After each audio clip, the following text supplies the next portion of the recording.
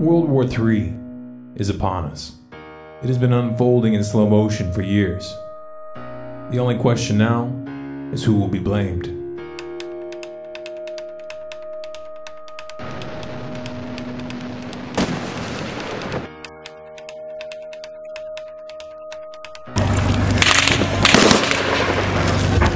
Humans tend to view each stage of history in isolation. As a result, they rarely see the chain reactions that build over decades, until a flashpoint catches their attention. September 11th, 2001 was one such flashpoint. You could make the case that this is where it all began, and there's some truth in that, but it's also an oversimplification. I mean, let's remember here, the people we are fighting today, we funded 20 years ago. U.S. National Security Advisor Brzezinski flew to Pakistan to set about rallying resistance. He wanted to arm the Mujahideen without revealing America's role. On the Afghan border near the Khyber Pass, he urged the soldiers of God to redouble their efforts. We know of their deep belief in God, and we are confident that their struggle will succeed. That land over there is yours. You'll go back to it one day, because your fight will prevail, and you'll have your homes, your mosques back again, because your cause is right, and God is on your side. Of course, we all know the Dancing with the Stars version of the story. The US backed the Mujahideen in response to the Soviet invasion of December 1979. You might want to run that version by Robert Gates, director of the CIA under Ronald Reagan and George Bush Sr., Secretary of Defense under George W. Bush and Barack Obama, long-standing member of the CFR. Because in his memoir entitled From the Shadows, he revealed that the US actually began the covert operation 6 months prior with the express intent of drawing in the Soviets. Oops. And guess what? They still haven't learned their lesson. Speaking of Al-Qaeda, if you do a Google search for jet fuel maximum burning temperature, you'll find an article from popularmechanics.com informing you that under ideal conditions, jet fuel tops out at 1,500 degrees Fahrenheit, and that steel melts at 2,750 degrees. They go on to explain how this isn't a problem because, quote, for the towers to collapse, their steel frames didn't need to melt. Trouble is, the steel did melt. See, molten steel running down the channel rails, like you're in a foundry. Like a volcano. It's this fused element of steel, molten steel and concrete and all of these things all fused by the heat into one single element. And almost like a chunk of lava from Kilauea or Iceland, where they're very sharp but breakable shards on the end here. I mean, these things are burning. At one point, I think they were about 2,800 degrees. Underground, it was still so hot that molten metal dripped down the sides of a wall from Building 6. There were fires of 2,000 degrees Fahrenheit below the ground.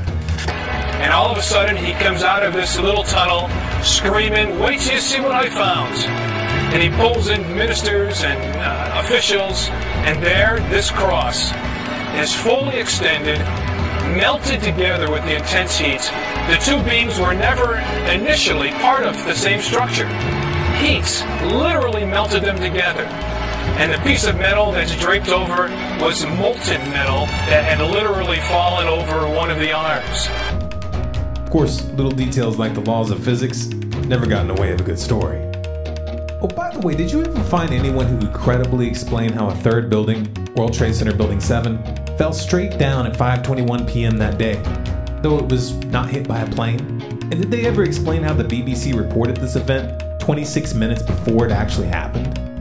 Now, more on the latest building collapse in New York. You might have heard a few moments ago, I was talking about the Salomon Brothers building collapsing, and indeed it has. Apparently that's only a few hundred yards away from where the World Trade Center towers were. And it seems that this was not a result of a new attack. It was because the building had been weakened during this morning's attacks. We'll probably find out more now about that from our correspondent, Jane Stanley. Jane, what more can you tell us about the Salomon Brothers building and its collapse? Well, only really what you already know. Details are very, very sketchy. There's almost a sense downtown in New York, behind me, down by the World Trade Centers, of just an area completely closed off as the rescue workers try to do their job. But this isn't the first building that has suffered as a result. We know that part of the Marriott Hotel next to the World Trade Center also collapsed as a result of this huge amount of falling debris from 110 floors of the two twin towers of the World Trade Center. As you can see behind me, the Trade Center appears to be still burning. We see these huge clouds of smoke and ash, and we know that behind that there's an empty piece of what was a very familiar New York skyline, a symbol of the financial prosperity of this city. Oh, I know what you're thinking. Maybe it was green screen and shoddy editing, and we can't confirm the actual time from that clip. Or can we? Turns out there was a second clip that did show the time, 21:54. Intense and long term. So Lieber, again, as you're talking, news is continuing to come in, as you can imagine. We're now being told that yet another enormous building in New York has collapsed. It is the 47-story Salomon Brothers building, which was situated very close to the World Trade Center, right there in this financial capital. 21:54. That's 9:54 in England, 4:54 Eastern. 26 minutes before the building actually fell. But I digress. The invasions of Iraq and Afghanistan were not motivated by the fall of the Twin Towers, nor was the evisceration of your rights and privacy that followed. To say that 9/11 was a pretext would be putting it lightly. About 10 days after 9/11, I went through the Pentagon and I saw Secretary Rumsfeld and Deputy Secretary Wolfowitz. I went downstairs just to say hello to some of the people on the Joint Staff who used to work for me, and one of the generals called me and he said, "Sir, you gotta come in and talk to me a second." I said, "Well, you're too busy." He said, No. He says, "We've made the decision. We're going to war with Iraq." This was on or about the 20th of September. I said, "We're going to war with Iraq. Why?" He said, "I don't know." He said, "I guess they don't know what else to do." So I said, "Well, did they find some information connecting Saddam to Al-Qaeda?" He said, No. He says, "There's nothing new that way. They've just made the decision to go to war with Iraq." He said, "I guess it's like we don't know what to do about terrorists, but we got a good military and we can take down governments." And he said, "I guess if the only tool you have is a hammer, every problem has to look like a nail." So I came back to see him a few weeks later, and by that time we were bombing in Afghanistan. I said, "Are we still going to war with Iraq?" And he said, "Oh, it's worse than that." He said, he reached over on his desk, he picked up a piece of paper, he said, I just got this down from upstairs, meaning the Secretary of Defense's office today, and he said, "This is a memo that describes how we're going to take out 7 countries in 5 years, starting with Iraq and then Syria, Lebanon, Libya, Somalia, Sudan, and finishing off Iran." The best laid plans of mice and men often go awry, but George W. Bush sure did try. Iraq and Afghanistan became quagmires, just like Cheney predicted. Do you think that the U.S. or UN forces should have moved into Baghdad? No. Why not? Because if we'd gone to Baghdad, we would have been all alone. There wouldn't have been anybody else with us. It would have been a U.S. occupation of Iraq. None of the Arab forces that were willing to fight with us in Kuwait were willing to invade Iraq. Once you got to Iraq and took it over and took down Saddam Hussein's government, then what are you going to put in its place? That's a very volatile part of the world, and if you take down the central government in Iraq, you can easily end up seeing pieces of Iraq fly off. Part of it the Syrians would like to have to the west. Part of eastern Iraq, the Iranians would like to claim, fought over for 8 years. In the north, you've got the Kurds, and if the Kurds spin loose and join with the Kurds in Turkey, then you threaten the territorial integrity of Turkey. It's a quagmire if you go that far and try to take down Iraq. Obama picked up where Bush and Cheney left off by toppling Libya and funding extremists in Syria, the precursors of ISIS. They knew the weapons were ending up in the hands of jihadists since at least 2012. They knew what would come next. A Department of Defense document from 2012 shows that the US government was aware that these fighters intended to form a caliphate, and that this conflict would likely lead to a proxy war with Russia and China. The Middle East was being balkanized, every pocket of resistance broken up into bite-sized chunks. But it was taking too long. So Saudi Arabia invaded Yemen, and Israel did their part by repeatedly bombing the Syrian army. In 2013, when the US-backed rebels in Syria got caught using sarin gas against civilians, and the Western narrative fell apart, Russia became a diplomatic thorn in Washington's side. So like a true gambler that doesn't know when to walk away, Obama doubled down by backing a coup in Ukraine, installing a puppet government with extensive ties to the US State Department, bankrolling their ethnic cleansing campaign in the East, and blaming the entire mess on Vladimir Putin. Russian aggression, Russian aggression, Russian aggression. Because reducing Iraq, Afghanistan, Libya, and Syria to rubble is about spreading democracy. But accepting the results of a peaceful referendum in Crimea, well, that's just beyond the pale. The war on the Ukrainian front continued through 2014 and into 2015. Somewhere along the way, preparations for an open conflict between the US, Russia, and China were normalized and brought from the shadows. Open threats were leveled in full view. Coverage was predictably one-sided. We've been through this before. Weapons of mass destruction, human rights violations, Russian aggression. New excuses, same goal.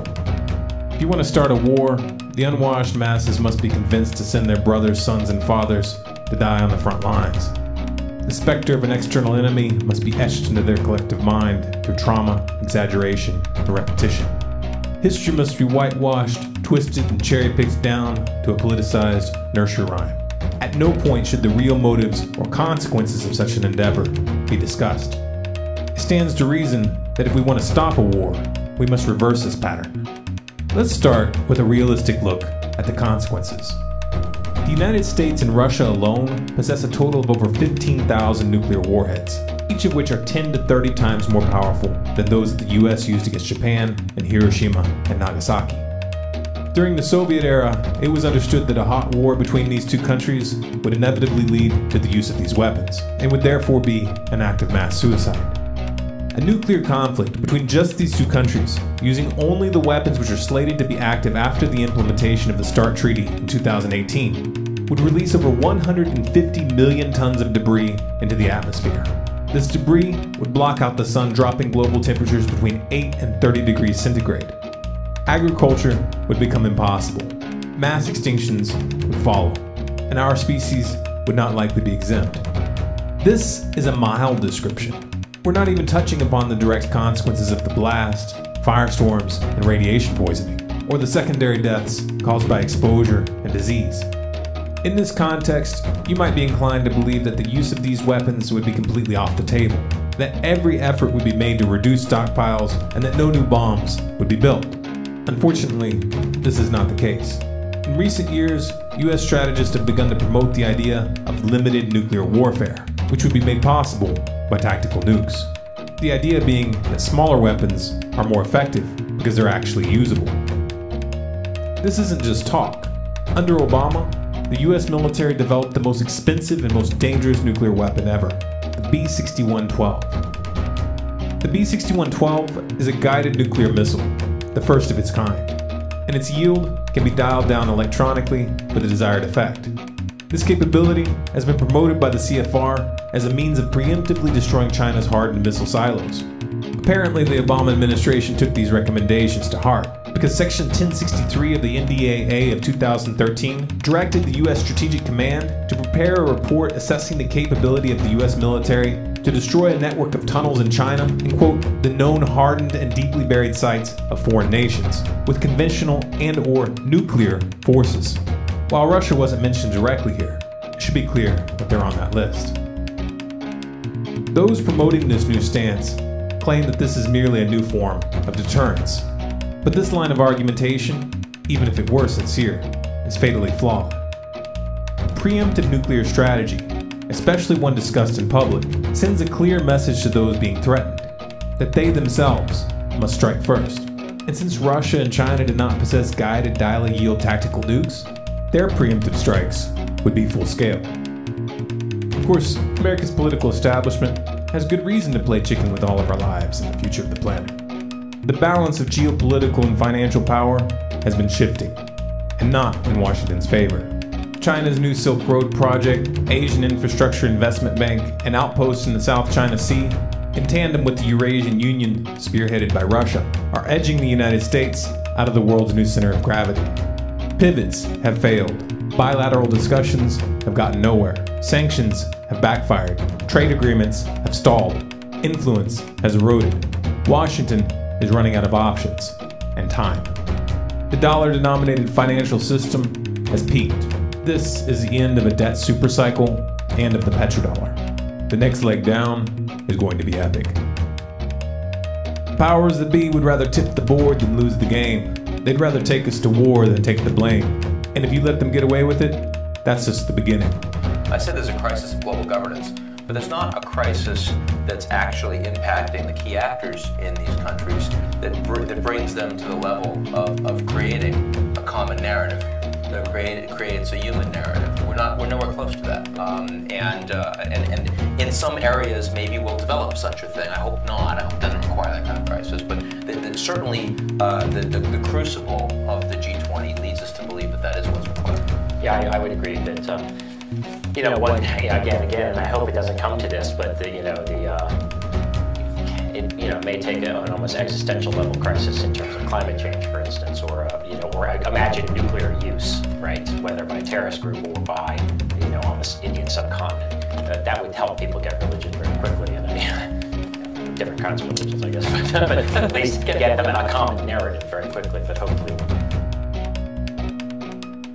If you want people to hear this message, like it, share it, download it, and spread it.